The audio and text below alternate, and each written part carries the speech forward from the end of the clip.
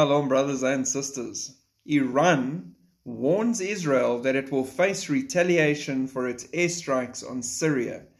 Iran's foreign minister condemned on the 30th of August an Israeli strike on the international airport of Aleppo, saying that attacks such as this would eventually face retaliation.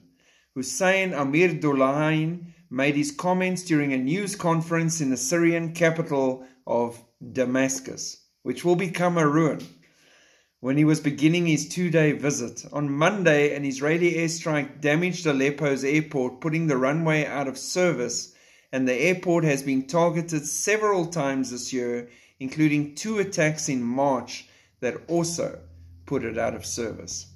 They will eventually deal with Israel. Why not deal with them immediately? Go now. Go for it. Do it.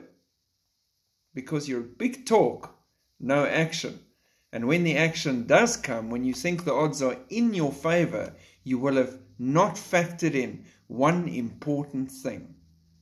The God of Israel does not slumber nor sleep. Your God, small g, is fast asleep though. Shalom.